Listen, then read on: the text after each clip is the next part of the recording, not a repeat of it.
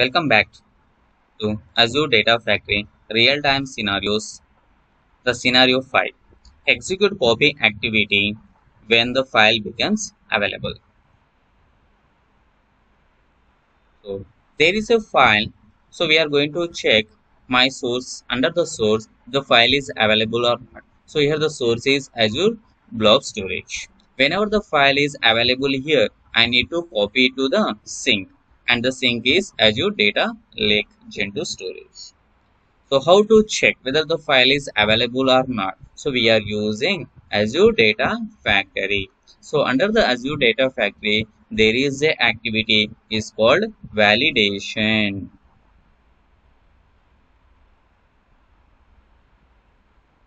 That validation is connected with copy activity. So whenever we runs a pipeline, first it runs to the validation. So and it goes and check with storage, blob storage, if the file is available or not. If the file is available, then it intimate to copy activity to perform its operation. Otherwise, the file is not available within the certain period, then it shows that time is out, timed out. So we'll see in our portal.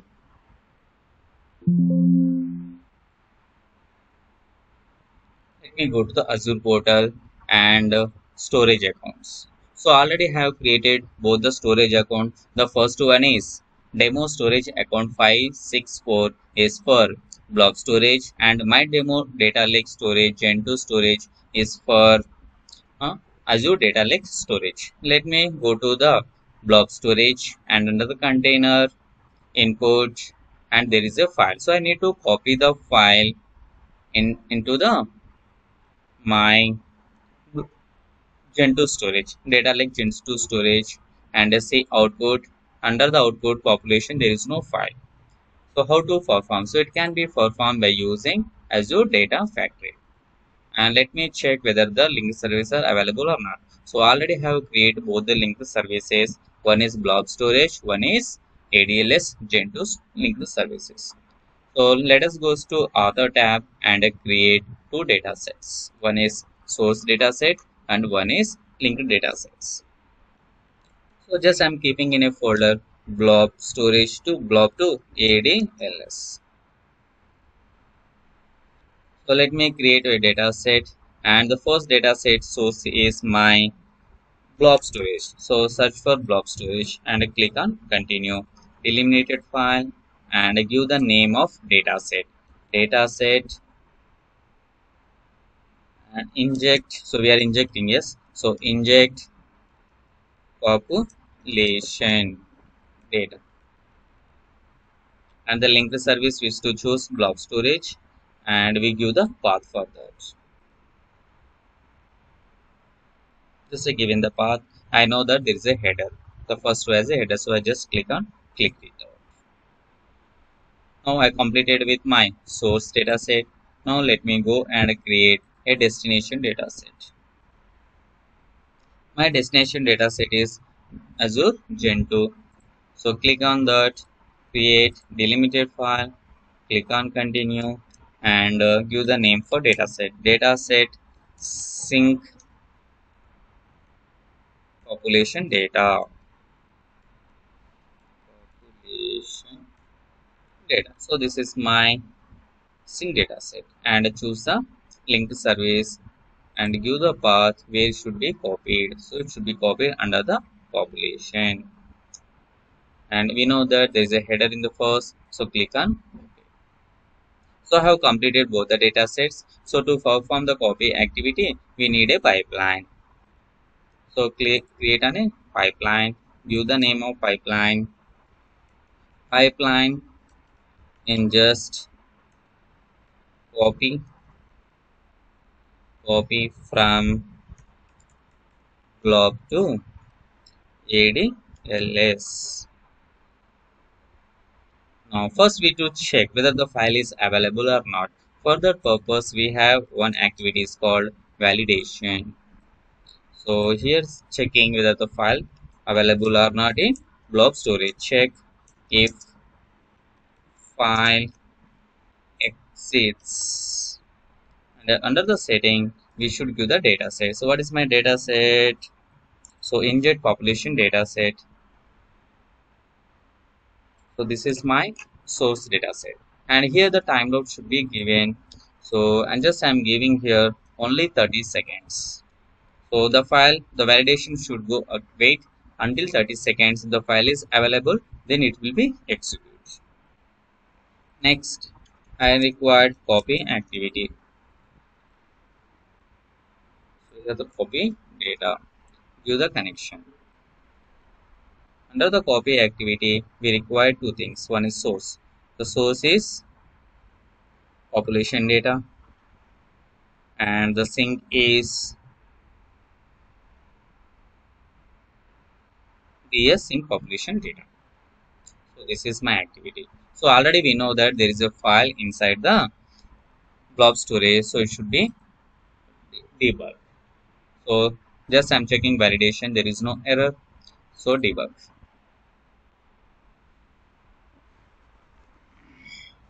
So it is in progress. So we need to wait until it finish.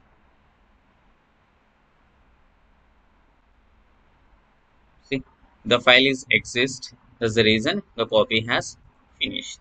Now, if you see and specs, see from the blob storage to Azure Gen storage, and one file is copied. So let us go to Azure portal and we'll see.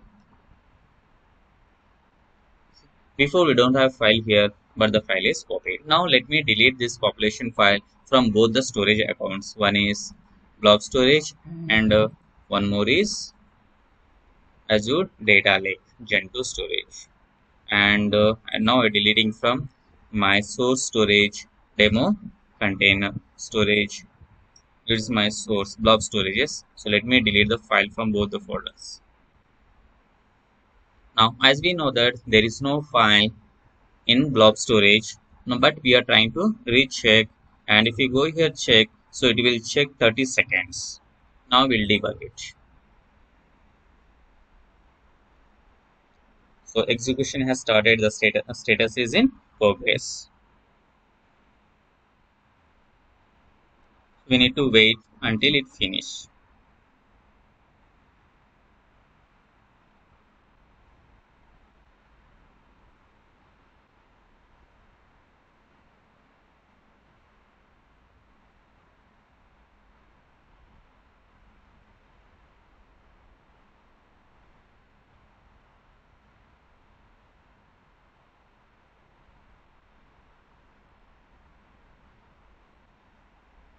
See, the timer is out because there is no file inside the storage account.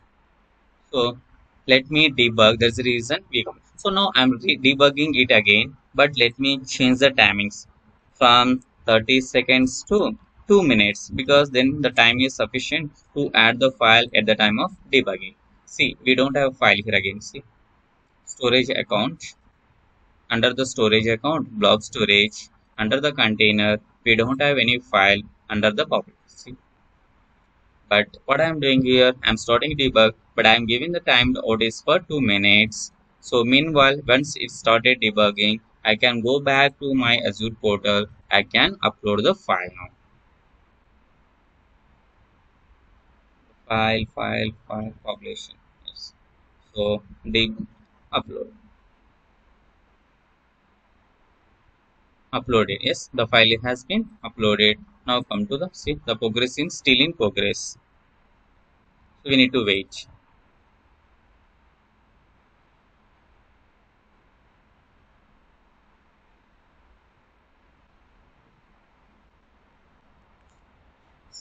So as the validation has completed, then it is informing to copy activity to copy the data. Now let us go back to my ADLS Gentoo storage account and let me see whether the file has copied or not. See, in the population the file has copied. So this is how we'll check whether when the file is available and copy the activity. So we are using here is called validation activity. Thank you.